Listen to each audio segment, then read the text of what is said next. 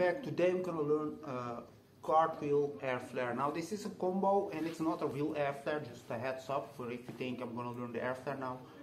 It's sort of a mix between the two moves.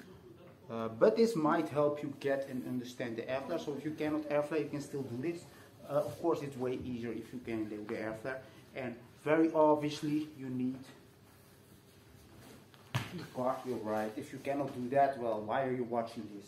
So to do this move, the first thing we need to do is actually do half a cartwheel to the handstand, so it looks like this. Do the cartwheel and stop right there. Now when I do that, because I throw my air flare from my right hand to my left hand, I make sure my right hand touches last. So if you need, you can switch your cartwheel the other way around. If you cannot do that, you can learn it very fast because it's very easy. So half a cartwheel, stop, right? So once you have this down and you understand this, well, if you can already do the air flare, think of it like that. You're going to do a slow cartwheel and in handstand and throw an air flare. If you cannot do air flare, we can actually still do this move. All we need is this little trick, which is a hand up on the right arm to a hand up on the left arm. So without rotation, it will look like this. This to that. Okay? Again, freeze, freeze.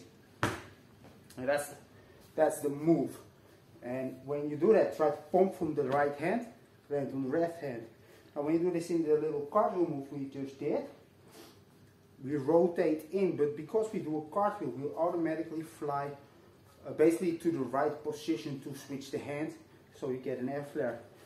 Normally when people add air flare with rotation, it's quite hard to grasp where to throw exactly and where to switch the hands, blah blah blah. And in this case, like I said, it's not even the real air flare in a way. It's just a tuck freeze to a tuck freeze in between cartwheel.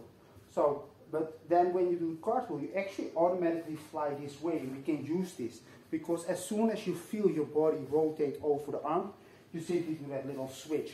And for me, this isn't like a power move. For me, this feels more like actually a sort of weird flip that you can do in between your moves. So let me show you guys that little thing. When I enter the cartwheel and I land sort of in the handstand, right? If you have a lot of trouble, you can sort of try to stop there. But I simply tuck the legs in like a hand up. And then what you do is watch your crotch area. So it doesn't matter, female, male, you watch the crotch area. When you switch, also watch the crotch area. So your hands actually go behind your body a little bit. And that's the move. So when I do it slow, you see that I actually stick my head out a little bit, right? So from here, tuck, hop, right? That's in slow-mo, of course. In the motion, it looks a lot better. So when you do it all together, from here, hop to the other hand. Now what I like to do is, because I see it more like a flip than a real air flare, I like to actually, from there, especially you can land on two hands if you want, you can land on one hand, it's all the same pretty much. I like to just jump to my feet and continue like that, so it's a nice little trick. If you can already air flare or you air flare way lower than that, it's pretty much all the same, but once you enter,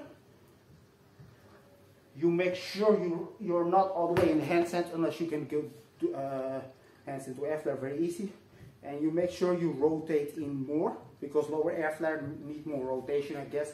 And you know, do it on one hand. But that's like, to me, like I said, it's not really an air flare. So if you have this move down, it can maybe even help you a little bit understand and get the air flare.